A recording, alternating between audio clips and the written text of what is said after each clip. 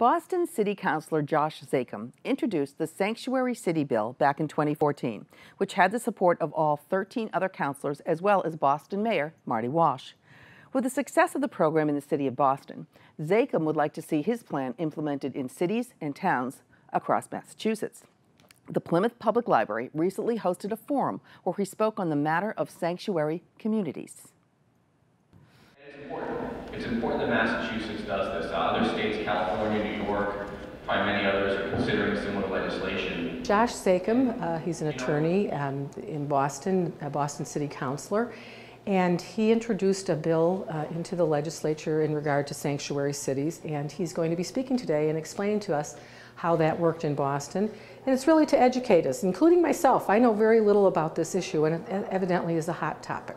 Well, I think obviously it's something that's been in the news a lot in the last few months. In Boston, I wrote our Boston Trust Act now almost 3 years ago that we've had in place, which essentially says the Boston Police Department will not detain anyone based on their immigration status. And obviously since the elections in November, more and more cities and towns have been proposing similar versions or at least exploring it. I think it's an important way to say we're going to use our public safety resources locally, and we are not going to work to enforce a failed federal immigration policy. That's Washington's problem. We have our own issues here. Obviously in my case in Boston and around Massachusetts, and that's what's I think most important. When folks who are victims or witnesses of crimes are able to come forward without fear that their immigration status will be an issue with local police, we're all safer.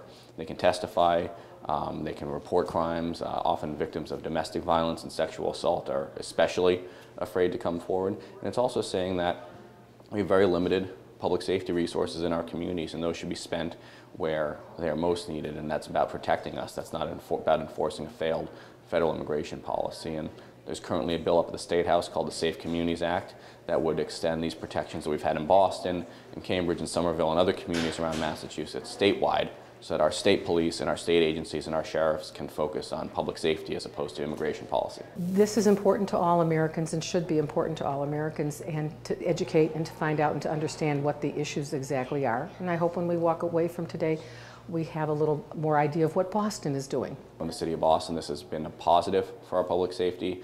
We've been able to restore trust amongst our communities. We're able to put our resources where they need to be. And it's important that we're all speaking up with one voice, and I certainly hope that other cities and towns are going to join in this, and I certainly hope to see the statewide bill passed.